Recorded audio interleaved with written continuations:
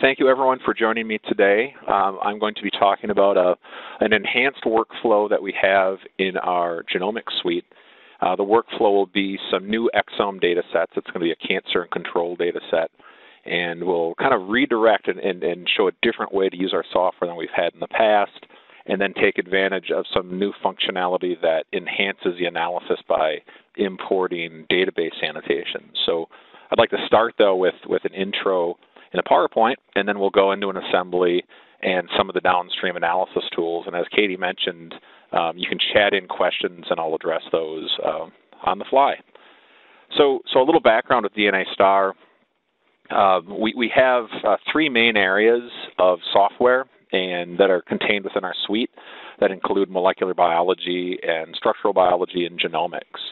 And so it's really a comprehensive package designed to cover as many of the different sequence analysis needs that you may have in your lab or in your company. And so we'll have webinars on specific topics. I typically focus on genomics webinars. And the genomics expert here at DNASTAR. So you can, again, you'll have my contact information at the end of the presentation, and you can also contact me directly with any questions that you have. So our company was formed and founded by Dr. Fred Blattner and John Schrader out of the University of Wisconsin. A lot of the software tools were originally designed to help Fred sequenced the E. coli K12 genome, so this is back in the 1990s. So as the software was developed, quickly became apparent that other people could benefit from the same software, and so it was commercialized.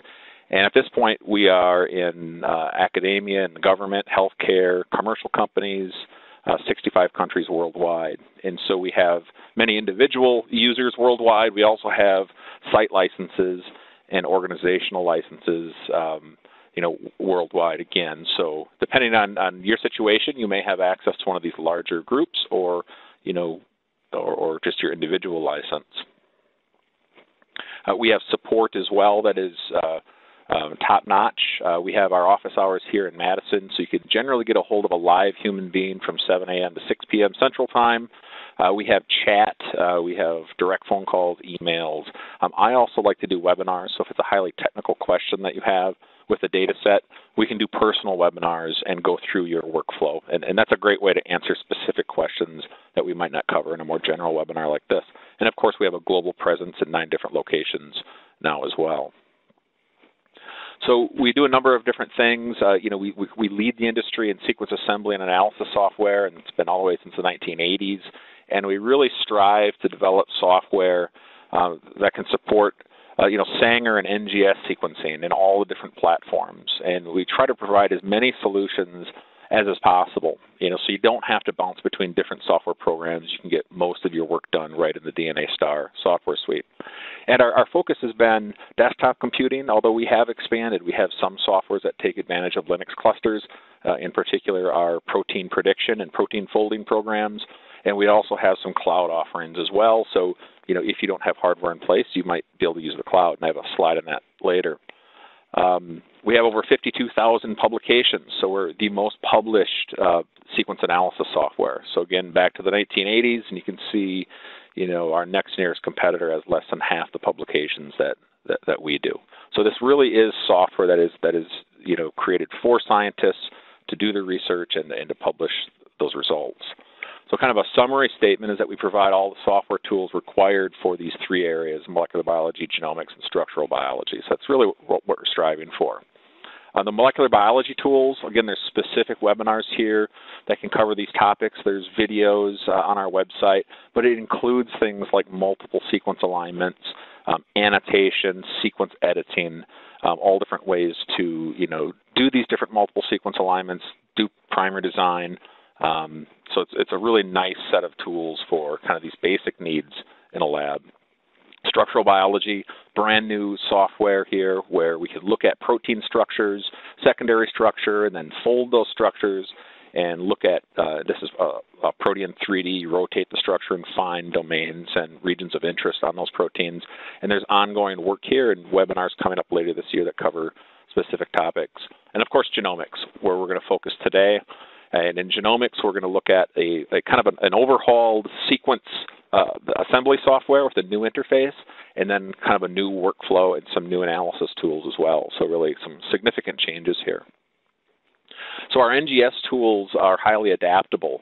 That means we can, scale up and do some very, very large projects. I did a webinar a couple weeks ago on de novo transcriptome, where we can now do hundreds of millions of reads assembled de novo on a desktop computer and really outperform softwares that run on gigantic Linux clusters and still take days and days to run. We're doing this in relatively short amount of time on a low-cost computer. Likewise, we can also do alignments to human genomes, things like exomes and RNA-Seq and whole genome analysis, human genome or larger, again on desktop computers. So we support all the different workflows and multiple different sequencing platforms. So that'll include, of course, Illumina and Ion Torrent and PacBio. We're looking forward ahead to the future for things like Oxford Nanopore, single sequencing or single molecule sequencing technologies. We're already working on in those areas as well. So in terms of hardware, I'd just like to mention, there's always a lot of questions on hardware. Certainly contact us if you're thinking about purchasing the software and you have hardware questions. We can certainly help with those. But our software has really, it's been designed so that it can run well on fairly basic computers. So, for instance, I have a laptop that's got 16 gigs of RAM, not quite 32, and I plug in an external 4 terabyte hard drive, and then I can store things on a second internal storage drive. That's sufficient for things up to like human exomes, so pretty big projects. The key here is that you have a 4+ core computer with a fast processor. And the RAM can vary depending on the size of your data. So if you have really big, deep data sets, more RAM might be beneficial, so up to 32 gigs of RAM. But in many cases, 16 gigs of RAM is sufficient. And the key here is that there's 3 hard drives. There's a hard drive on the computer that runs the OS. I have a hard drive that handles the scratch disk over here that handles the temporary files. And then I have a nice big storage drive to handle all the input and output files. So a 3-drive configuration gives you the best performance for the big projects. If you're working on smaller projects, things like microbes or viruses, you may only just need a single computer with 1 hard drive on it. Now, if you don't have this kind of hardware in place and you'd like to try the software out, a good solution is to use the cloud. And the way that it works is you set the assembly up locally, and what happens is the data gets encrypted and sent up to the Amazon cloud. And then the Amazon cloud then spools up a computer for you, runs the assembly, tells you when it's done, then you can just download it back to your computer. So the cloud is really useful in certain situations. One situation is when you need to run 10 exomes, and have them done by tomorrow, or high throughput. The Amazon cloud can again boot up multiple different virtual computers, so you can run multiple assemblies concurrently. And so there's an advantage there for throughput. Then the other advantage is that your data is then up on the Amazon cloud, so you can access it from multiple different points. So if you're traveling, if you have multiple different places where you need to access data, it's a great place to hold data and store it. So today we're going to be focusing on variant calling. And now we've had this kind of focus on accuracy now for a couple of years.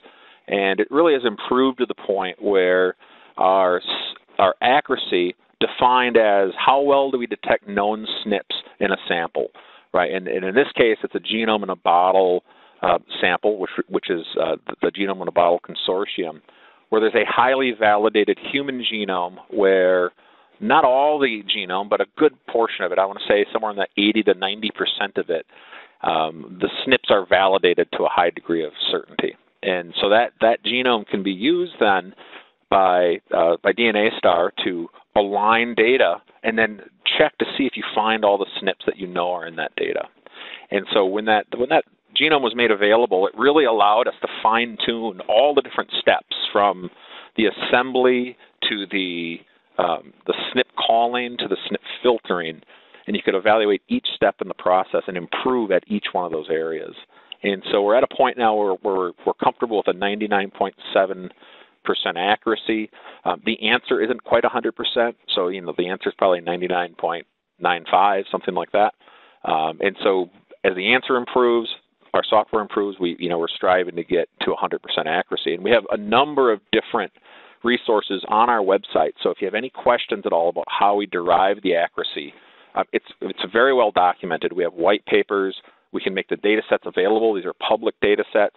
We have built this workflow in our software so you can run your own accuracy and not have to manually calculate all the things that are in this table, like true positive, false, FDR, false discovery rate, sensitivity. It will all be done automatically in a validation report. And we'll have webinars that focus, and we have some on our website, specifically on this workflow. So what I'm doing is showing you some of the results then from running, using that workflow that's in our software and running these data sets to a validated answer. And so, again, this is the genome in a bottle, NA12878 genome. These are exomes, though, and these are exomes that are from 3 different sources: Garvan Institute, Arup Labs, and Mount Sinai. And so they were using different exome capture kits, so slightly different means of capturing, so it's a different process, but it's fed into our software. And so the differences here really reflect more the differences in the exome captures from the 3 different sources.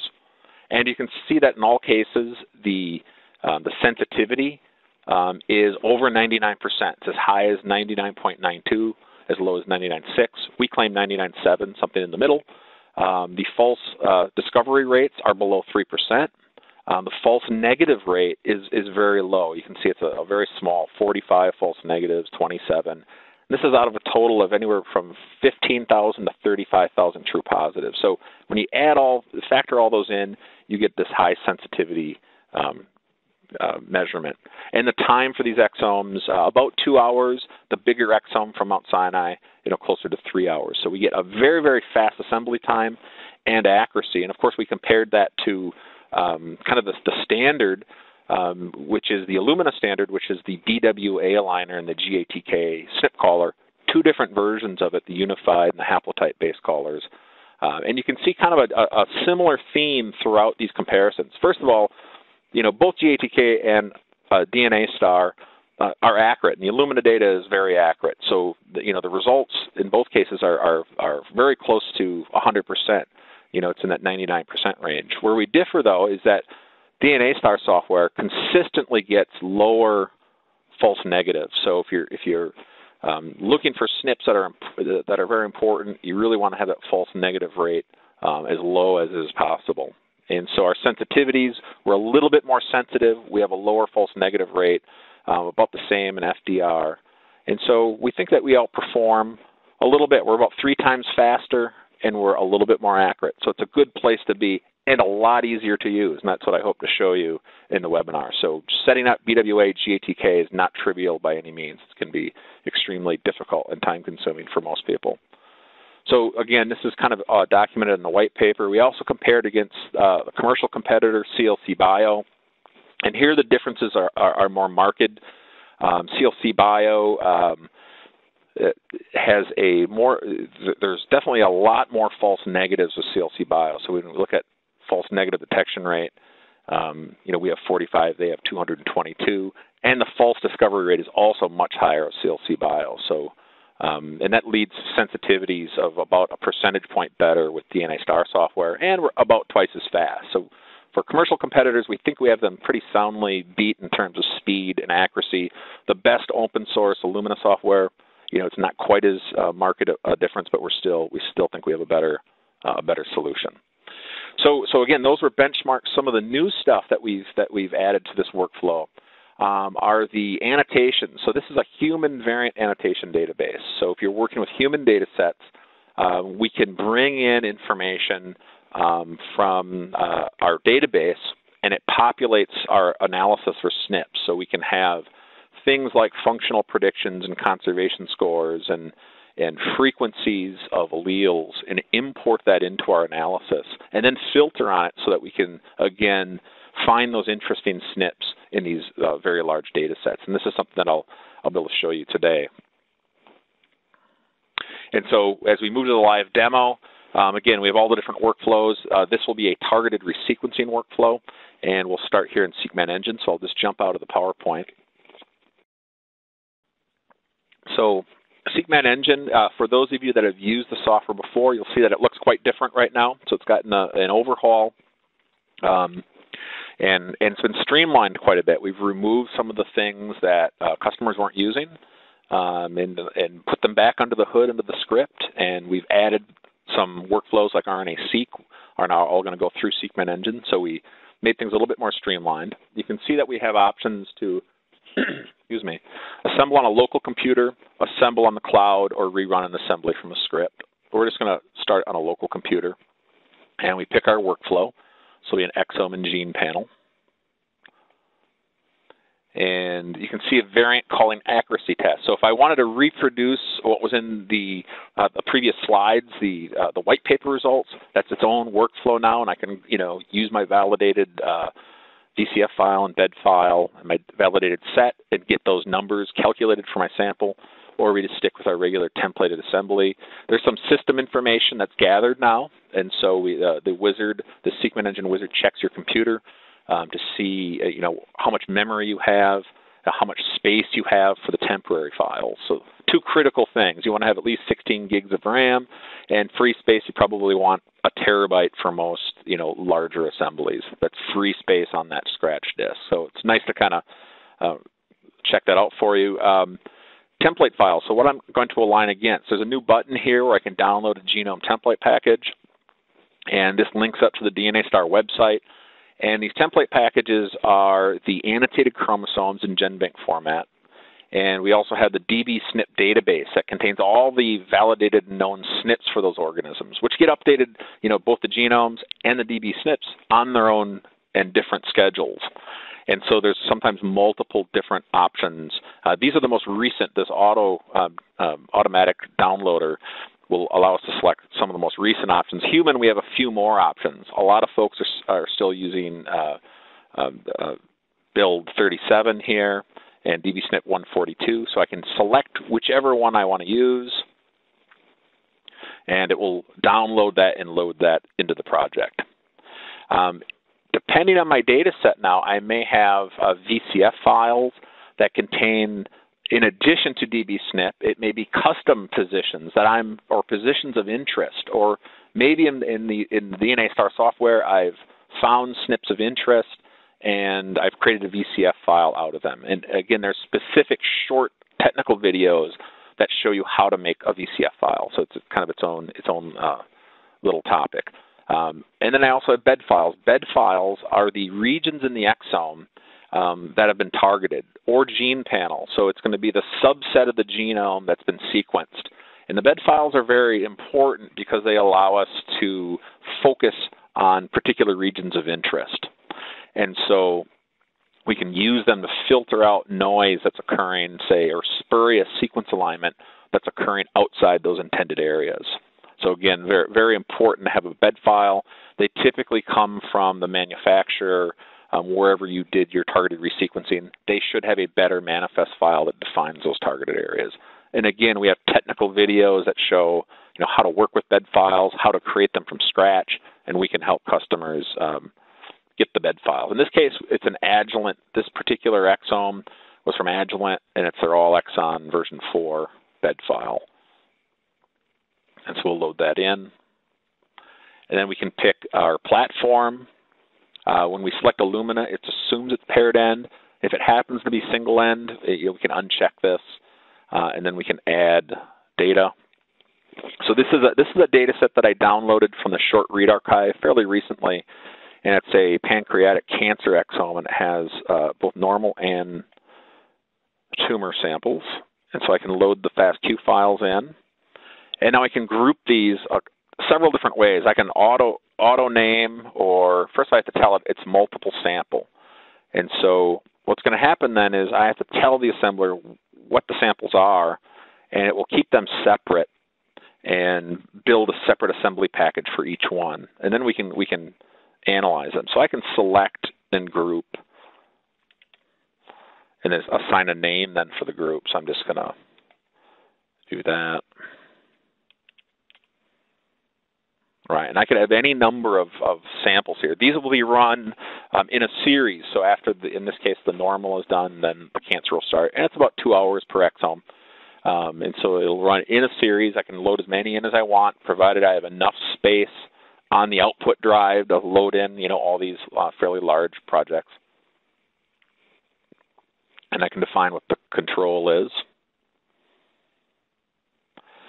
And now I get some assembly options. And you'll notice that as I'm moving through the wizard, that there's a side panel here. This is interactive too, so I can go back to different spots in the wizard and look at different areas and change my mind and go back and change things in the wizard. So the variant detection mode, this particular sample is a cancer sample, so somatic cancer or heterogeneous sample. And with cancer samples in particular, depending on the percentage of tumor cells that you have, in your tumor sample, and how how frequent those variations are occurring in the tumor, it's going to be highly variable depending on the sample that you have. And so this is one where I might go into the advanced options. And you can see that if you're an existing customer, these have changed quite a bit. We have some new things. We can do things like remove clonal reads, which is off by default, but we could turn it on if your particular targeting method is prone to producing clonal reads. If it's not a very complex library and you have a lot of PCR artifact, you can certainly turn on, and that will affect some of the, for those kind of samples, will affect and should improve the accuracy. So there's a few changes here. Under the variant options, there's two sets of filters. There are the editable filters. Those are filters that can be undone downstream in analysis. And then there's the fixed filters, which are really meant to remove sequencing noise from the SNP analysis. So if we report every single sequencing error, we could potentially have millions of false positive SNPs that occur at less than 1%. So with cancer data sets, it's a fine line between where the noise is and where you can detect the signal, and that's the challenge with. And I won't go through all these in detail, but there are some knobs and adjustments that you can make. Strand bias, some capture preps are more prone to producing biased reads that all go in one direction. In some cases, that's all there is. So if you filter against strand bias, you could potentially remove all your variations. So knowing how your sample is prepared, you may turn this on, you may turn it off. So it's one filter for somatic detection that may be important. Anyway, so however you set the filters, we're going to, in this case, go with minimal filtering for a somatic or cancer sample. And now there's a little new interface here. If we know the gender, we can assign it. I don't in this case. And we name the project. And pick an output folder, preferably one that has lots of space. And I can go here. And you can see that it indicates what's going to get saved out. There will be a folder called Cancer Demo, and within that folder, two .assembly packages, one for cancer, one for normal. So two different sets. When I run this assembly from the wizard, when it's done, first of all, there will be a log that shows me the progress.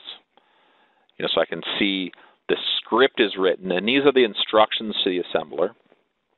And when I start, I'll get a log that starts up. And when it's done, I'll have options on where to open that .assembly output. And when it's multiple sample, there will also be a multiple sample RNA-Star project that automatically gets generated and populated. I'll show you, we won't let this whole thing assemble, but you can see we can watch the progress. I can export the log if there's a problem. I also typically watch my task manager, and you can see the assembler is called XNG. And right now it's using 94% of my CPUs.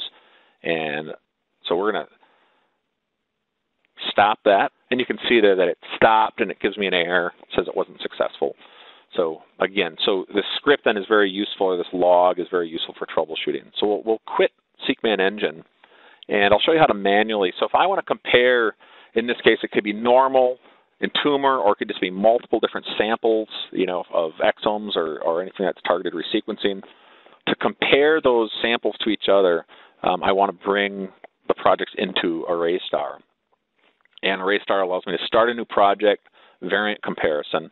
I just want to show you the startup here. So when I click Next, I can add a SeqMan engine .assembly folder. So I can load these in. There's the normal. And again, this can be done automatically if I, once the assembly is done. But if I close the wizard and I want to come back later and do this, I can load them in manually. So when I click Next, this is the part that I wanted to show you, is that with a human data set, this area that's blue, it says the variant annotation database, it's for human data, and we can import all the annotations from the variety of different databases into the project if I check this box. And it checks to see that you have a service plan that's active, and it says yes, now we can access that database and pull the data in. And when I click Next, it'll start to do that. Now that takes, on a project this size, it could very well take 15 minutes or so to pull all the data in and populate the variant table. So we won't do that right now, but I just wanted to show you that interface. That's where it's actually going to come into the project. And so I'll go to an ArrayStar project now that's been opened already. And so when I open ArrayStar, I can see, just very simple. I have a normal set, a tumor set, and when I click on a particular experiment, we can see there's some experiment attributes, and it'll give me some assembly information and parameters that were used on the right-hand side. But really what I want to look at first is the SNP table. And the SNP table is going to contain all the different variations that pass through. And the ArrayStar SNP table works. It's a there's a technical term, but I think it's called a two-state table. And so all the data is here, but as I apply filters, I can make subsets visible. So if I look at the bottom here, I can see that there are 1,169,613 rows, SNPs, in the entire table. By default, we're just showing, we can show subsets. So for example, just those SNPs that were in SeqMan Engine that had those kind of defaults, those undoable filters, I can apply that. Now there's 38,000 SNPs in that that had those soft filters applied. And so there's different ways then I can say, just show me those selected to use this table. So now I'm just showing 1,259 of these SNPs. So however you show by default, there's a lot of SNPs here. And we still, so we need the challenge with these big data sets is, how do I go from a large number of variations to a smaller number that's more manageable? And that's really where ArrayStar, the power in ArrayStar comes in. And it's through the filtering. So I can create filters then, and I can filter at either SNP or gene level. Now typically with a variant project, I'm going to filter at the SNP level first, find SNPs that are interesting, and then if I want to say, well, tell me what genes are involved with these SNPs, I can create a gene table as well and do gene level type analysis. That's a pretty common way to use ArrayStar. So if I create a SNP level filter, there's different groups that I can filter on. I can filter on the group, I can filter on annotations, I can filter on ontology, classification, statistics.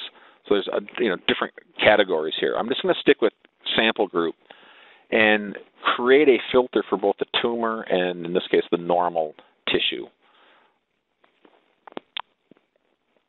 And so I'm saying find SNPs that occur in the normal, and now I'm going to choose the criteria.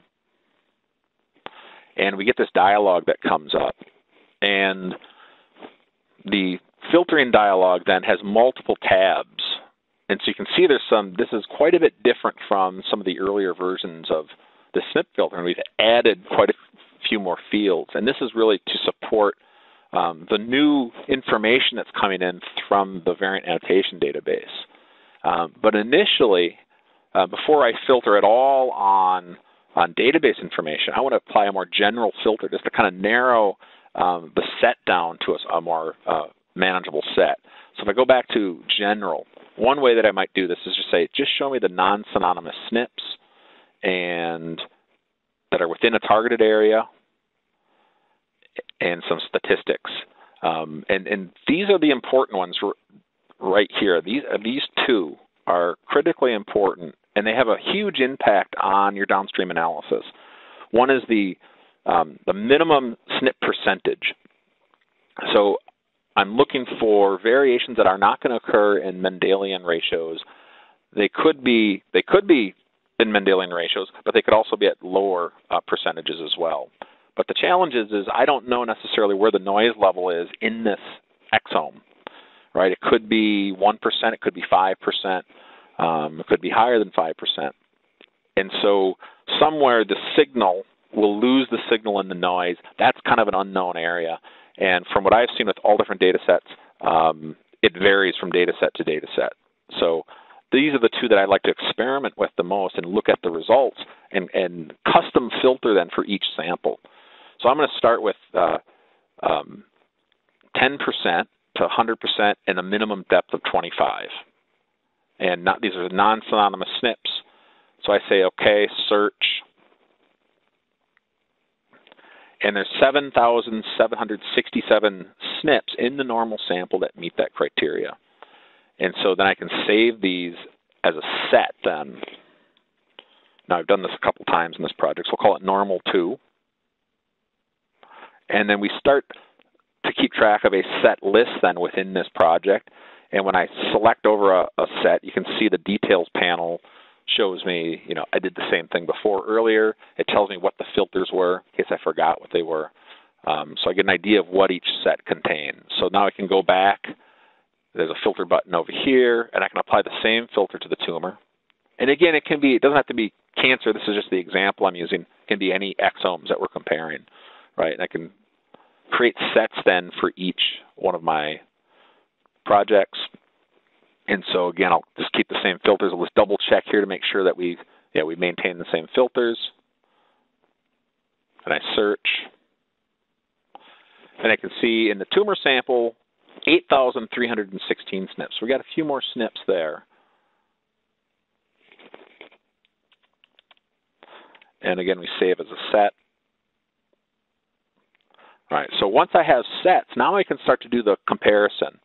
And so things like Venn diagrams become a lot more useful.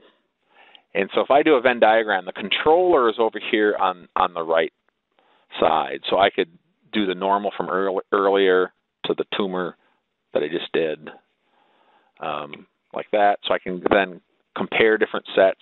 If you have more than 2 sets, we can go to a dartboard kind of diagram. These are overlapping, so you can do up to maybe 10 on a dartboard diagram. So you can find things like all the SNPs that are in common between all the sets, or SNPs in common between different subsets or different groups. So you may expect different groups to share SNPs if it's some kind of a like a trio analysis of some sort. You may have SNPs that you would expect to be shared between parent and offspring. So you can create these Venn diagrams then, and from the Venn diagrams, I'll go back to the traditional. You can get just look at the picture and see whether or not I got the filters right. So I would expect in this case that most of the SNPs are common between the normal and tumor from a single patient. And I would expect there to be, ideally, if it was perfectly clean analysis, only some novel SNPs in the tumor. So I might want to say, well, why are there some SNPs over here in the normal group that aren't in the tumor group? And so that's the kind of analysis that you can do in the software. So I might say, well, show me that subset. I want to look at those. So I can select that region and say, show me the table of those SNPs. And so then I can go through and evaluate each one of these SNPs that were, in the normal but not in the tumor. And I see a couple of things. I'm just going to look at this. If you look at the tumor depth column, notice that we did a depth cutoff of 25. So in quite a few cases, there was a SNP in the tumor as well. It just didn't quite meet the depth cutoff. So I might go back in my filter and say, let's reduce that filter to 20, or maybe the depth should be 15 in that range, right? And so you can see then what the effect of your filtering has then on the result very quickly. And maybe you go back and adjust the filters a little bit. So you can interrogate very easily these different subgroups, right? So I can figure out, okay, maybe I change my filters, maybe I don't. Maybe there's going to be a compromise, and I say, I can live with that. I understand why we have some SNPs that are just in the normal. Then I can go back here to the tumor and say, show me a table of those selected SNPs. And if I populate the right columns here, there's a column manager button. And this is a new interface that's really nice in ArrayStar because there's a lot of different columns. I'm only showing a small subset of information. And so right now I'm showing the percent in the normal and the tumor, the called sequence, and the depth. And you can see that for SNP info, there's things like amino acid changes and genotype. And so all these are different fields of information that I might choose to populate this table with. Here's the depth and SNP percent. And when you click over some of these, there's a description. So as I move down, here's some from the genome template packages. There's some database information that gets pulled right up, way upstream from SeqMan Engine. So GERP scores and dbSNP and cosmic IDs. The variant annotation database brings in more fields, and they're broken down into allele frequencies. So here's 1,000 genomes and the exome variant server. These are ethnic-specific groups. You know, so if I hover over or click on one of those points, it'll give me a description. You know, this is Sierra Leone samples, major allele frequencies, major and minor, genotype frequencies, functional predictions. So we have all these databases for potentially SNPs that are damaging or disease-causing, evolutionary conservation scores, all different database information, and pathogenicity. So we have all these different fields that we could populate with this table with. What I like to do, though, is first find the right basic filters in terms of depth and percent, get a subset, and then pull in some more information into my analysis to narrow down my analysis. And so I'm going to just close this for right now. So I can see here's the subset of SNPs, and I can kind of scroll through that are in the tumor, but they weren't called in the normal. And again, I can see in some cases, though, there are SNPs at the normal. It's just that it isn't quite deep enough. And so I may sort my table by the column.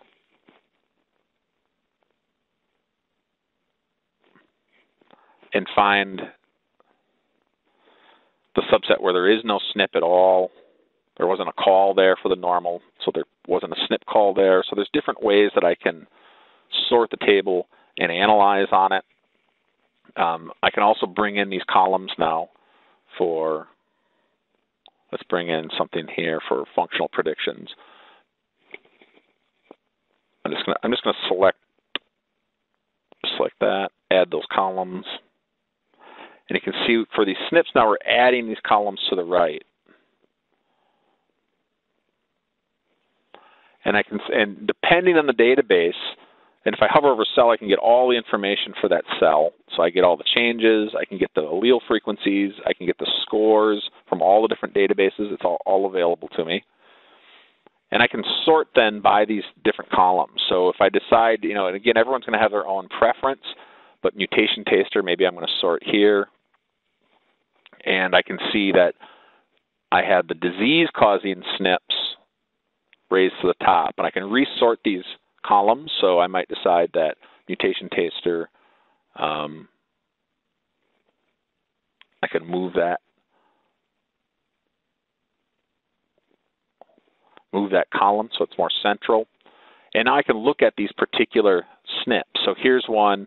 I just happen to notice the TP53 gene. The SNP is occurring there. It's in the tumor sample at 53%. It's not being detected at all in the normal. And if I want to look at the assembly now, so in some of these cases, if I see, well, I've got a SNP in the normal and in the tumor, but it's really light in the normal, maybe I want to look at the actual assembled data to see what's going on and to verify. But I can right-click here and send this selection to SeqMan Pro. So I'm going to say, show me the tumor assembly right at that point.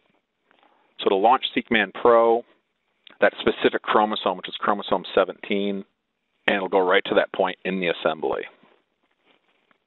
And now on the release build that you try out, it'll automatically launch. I've got a development build here, so I have to pre-launch it. So I can look at this is the tumor sample. I can see the alignment now in SeqMan Pro, which is really powerful.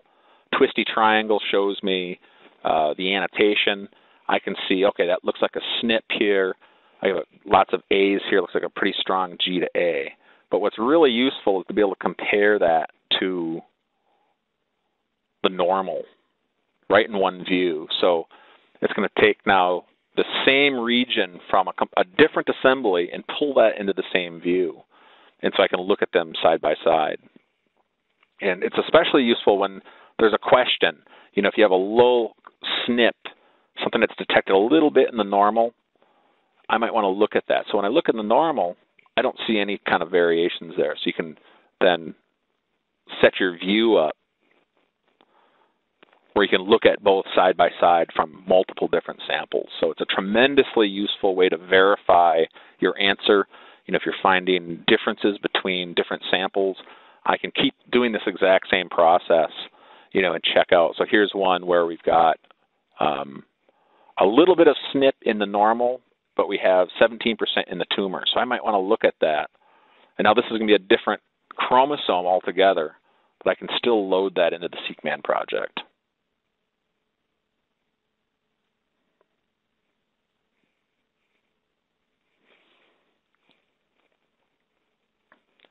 And so it'll go and load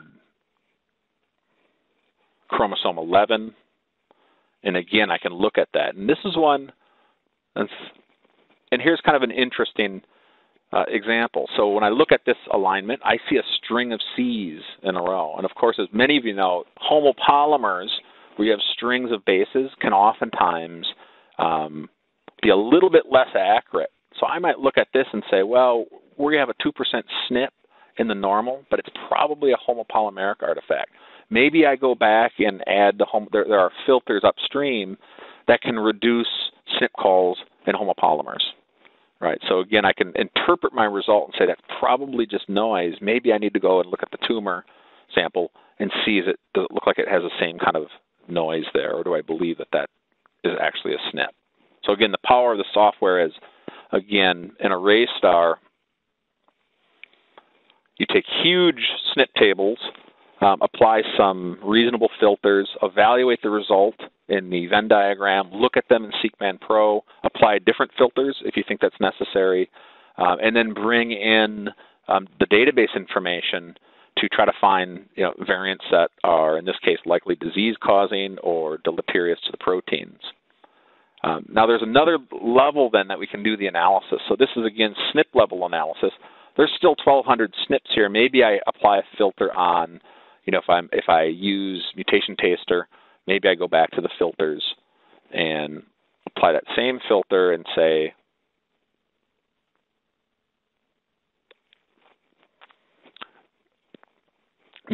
and I might say, only show me those that are disease-causing, automatic, or disease-causing D, and I forget the exact difference there. Let's see. So I could have both.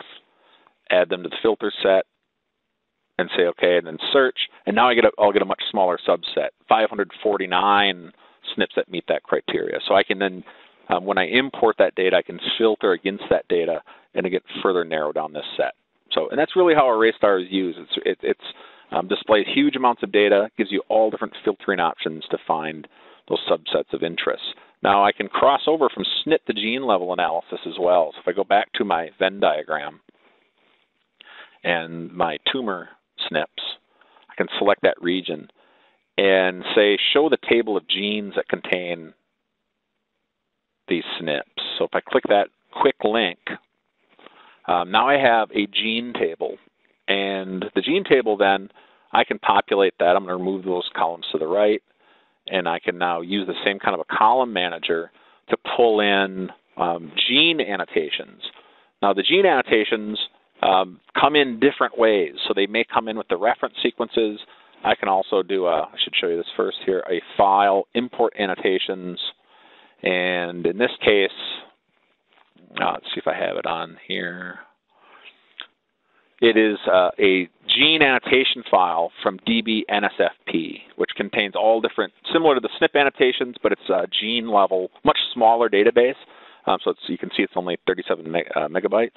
And so I can import this into RNA-Star. It's already been done, so I won't do that. But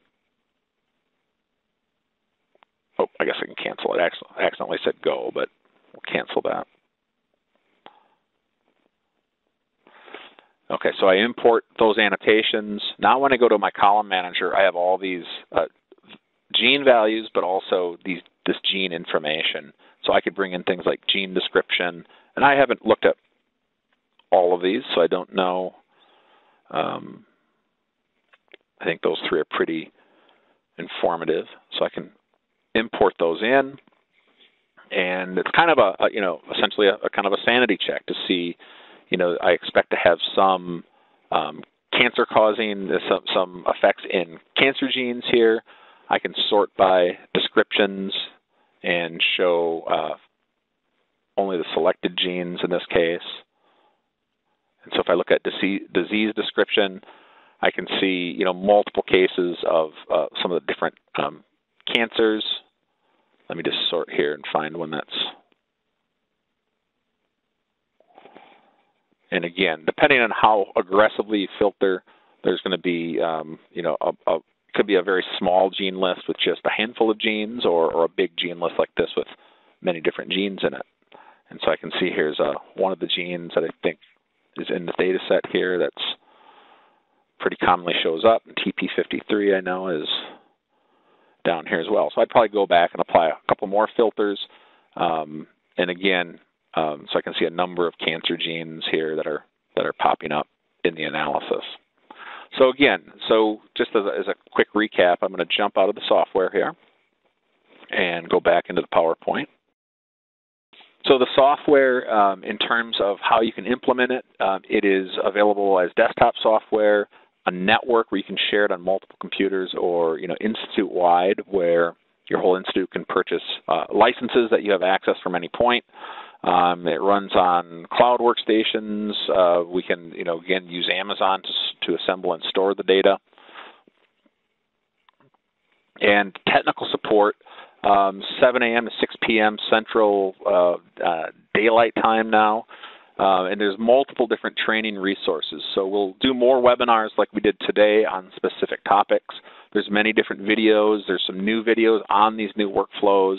And there's tutorial manuals, again, under our support section on our website. And if you do have more questions, I will stick around here and answer some more if Katie has some. And otherwise, you can contact me at any time. Here's my email address.